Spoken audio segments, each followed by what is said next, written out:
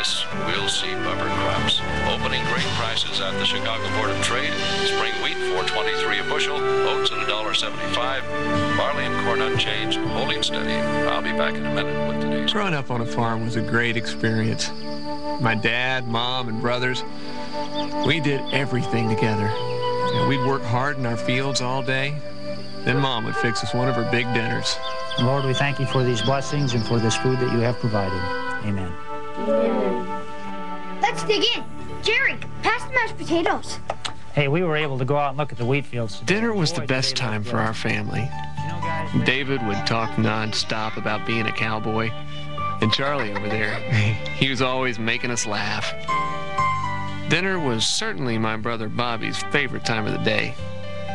I'm Jerry, the oldest. I kind of had to watch out for these little guys. Mom and Dad sure had their hands full, and they used every opportunity to teach us something new about the farm and hard work, but mostly about love and respect. I guess you could say we were a pretty close family.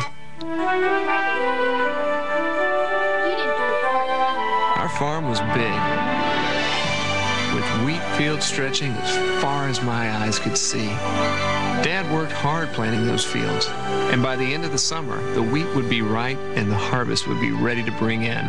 He'd say to us, "Boys, when the harvest is ready, we have to be ready, or we could lose the whole crop." I knew how important the harvest was, and I never doubted for a minute we'd be ready.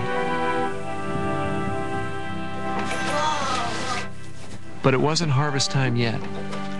And on the farm, we had a lot of other work to keep us busy, like saddling up and moving our cattle to the south pasture. Riding with Dad and Uncle John was always an adventure. And even when things were a little more than I could handle, Dad still believed in me. And somehow it always worked out.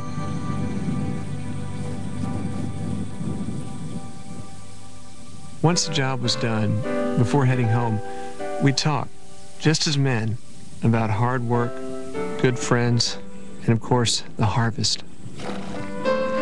I never left that pasture without learning something important from my dad. And I never left without bringing home something special for Mom. While we waited for our wheat to ripen, Charlie and I would help Dad haul hay. The two of us would work as hard as we could to see how many bales of hay we could bring in. You see, the more we brought in, the more we could brag to our friends when we went to town on Saturday. I remember that day because it was really hot, hotter than usual, even for July. And though my dad never complained, I could tell he was having one of those headaches. Sure thing, Dad. But we finished bringing in the hay and went straight to work on the combine so it would be ready for the harvest.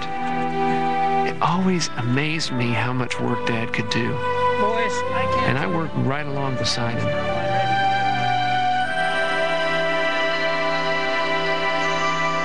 Like he did so often, Dad took us for a walk through the fields that night. The setting sun made everything warm and golden. Dad used to tell Bobby that God painted it that way just for us. We talked about the day we had together. We talked about the harvest. It wouldn't be long now.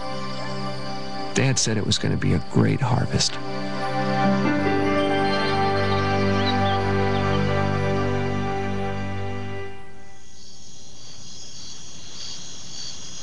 It had been a long day, and I slept hard that night. So hard I didn't hear what was happening in our house.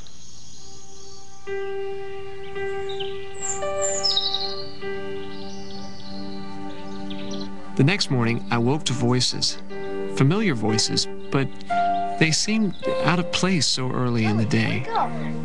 Why were they here? I wondered what was happening. All right, come on, let's go. I heard Mom and Grandma talking in whispered voices. Then Mom called us all together. Jerry, Charlie, Davy, I need to talk to you. Something has happened to your father. I looked into her eyes. and knew it was bad. Last night, he became very ill. We tried to help him, but there was nothing we could do. Your daddy died. Your daddy's in heaven. My dad was gone.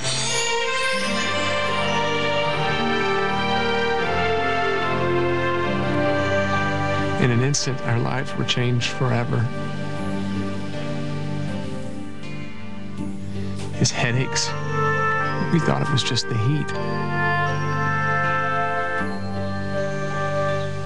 Time seemed to stand still.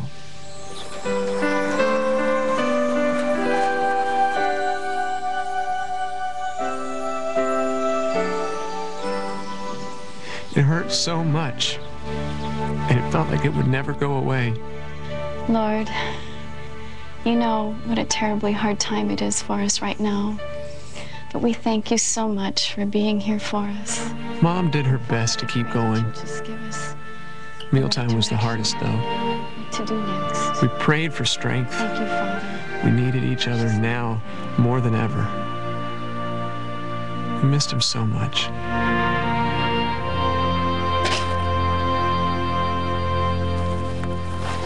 The next few days were busy ones. Uncle John was the first one there to lend a hand. We all pulled together to help things along. Even our friend Amy would come by and help us with our chores. We'd walk through the fields talking and trying to make sense of it all. I remember your dad saying that It was Amy who reminded me that when my dad needed help, maybe he would pray. start praying. And she thought that maybe we should too. We did pray, and we talked about the good times and tried to look ahead. But ahead, all I saw were problems. I was worried about the harvest. It was coming soon, and like Dad said, if we weren't ready, we'd lose the whole crop. I couldn't let that happen. I didn't want to lose the harvest. I didn't want to let Dad down. Being the oldest, I felt such a responsibility.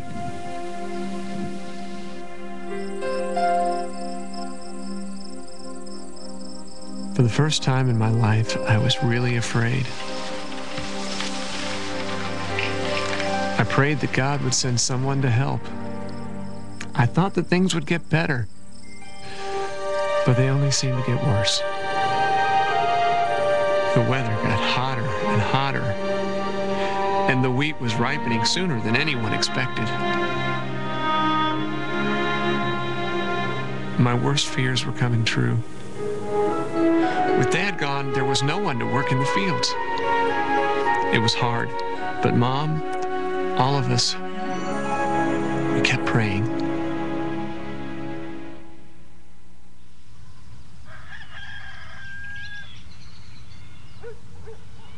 It was early morning, and Charlie and I were at the barn feeding our horses.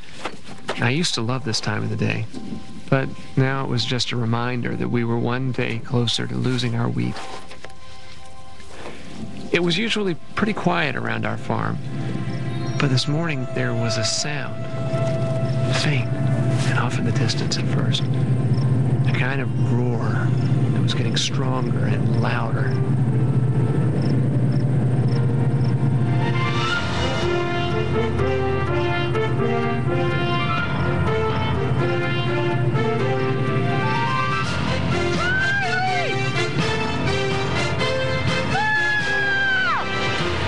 I could hardly believe my eyes.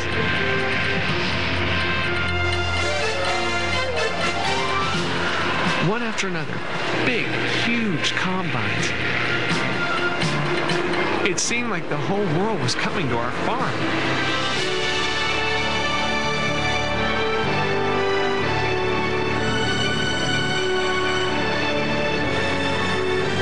They started in the big field, the one to the north, their reels sweeping the wheat into the combines. Side by side, they moved from field to field.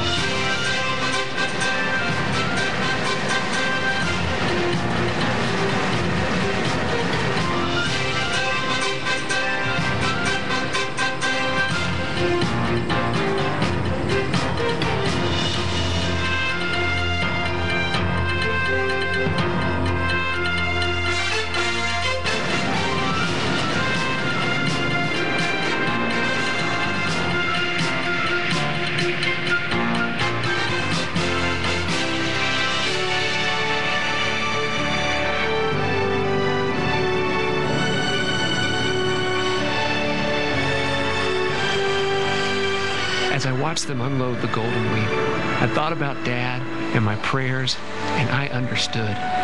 I wasn't alone.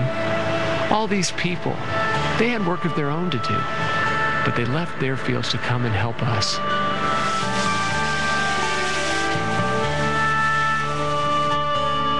Together, they did what no one could have done alone. And one day, they brought in the whole harvest.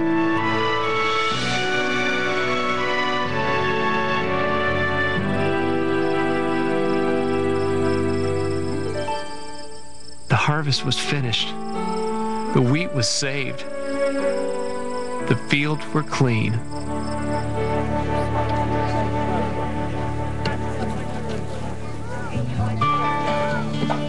Afterward, all the families gathered in the field north of the farm for the biggest harvest meal I had ever seen. I was amazed at how many people had come to help.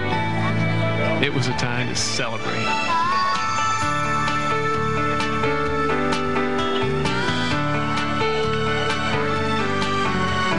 Everyone had a part in helping with the harvest. Why, there was Dad's best friend, Mr. Hanson, and Amy's brother, Tom. Mom couldn't believe that Aunt Sally and Mrs. Johnson were getting along so well. And there was Harry Bender and Mr. Sanders. Well, it wasn't that they didn't get along, it's just that they never did much together. Yeah, I knew I was part of something special here. But I guess the harvest is something that can bring people together.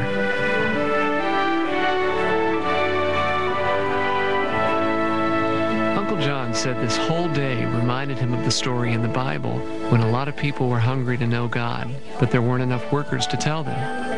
Jesus said, when the harvest is ready, pray and ask God to send people who will help. Well, that's what we did with our harvest, and it's a day I'll never forget. Let us pray. Our gracious Heavenly Father, we come. Helping with the harvest changed all of us in one way or another. We thank you for this harvest which we're able to bring in. It was time to come together. It was harvest time.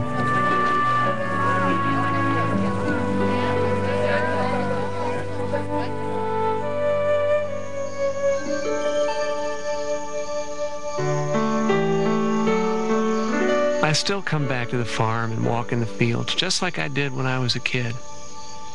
These fields were my whole world. And the things God taught me that summer when I saw everyone come together to harvest our wheat have stayed with me all my life. Now I see the lesson of the harvest. There is another field. It's God's field, filled with people who are ready to respond to Him.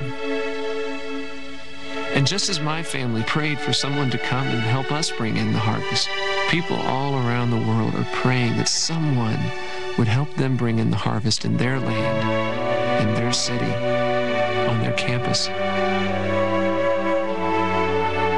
Everywhere I look, I see people who are lost without the love and message of Jesus Christ. And the urgency that we felt on our farm is the same urgency that exists today.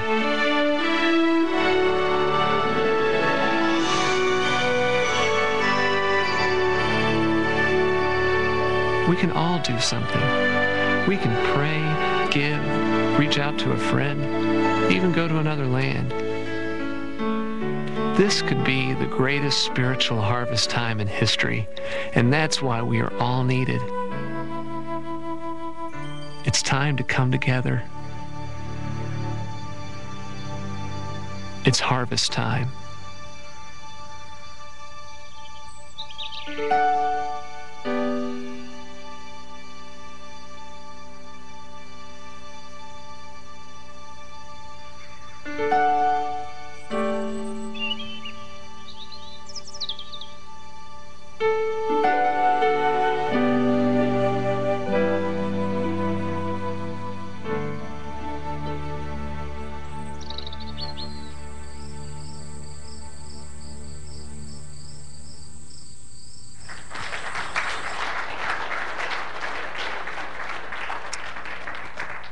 Let's pray. Father, we ended where we started, a concern for the harvest. And God, you have done just that. You've used us to bring in a harvest. And we lay it right back at your feet, and we thank you for the privilege of being your combines, your workers, to bring it in. God, we would certainly pray. Please, may this not just be a temporary 5-year journey. May each one of us continue to have a passion, a longing, an ache in our heart for the harvest that's still there and still ripe and still needs to come in. Please, Jesus, cause us to be faithful until each one of us meets you one day, face to face. There is no harvest in heaven. It only happens here. Please cause us to be faithful. Thank you for this journey, God. We give you the glory, the honor, and the praise forever and ever. In Jesus' name we pray. Amen. This is Communion Sunday, and I'd like to read what Paul says about that as the men come forward and we prepare the elements. Paul talks about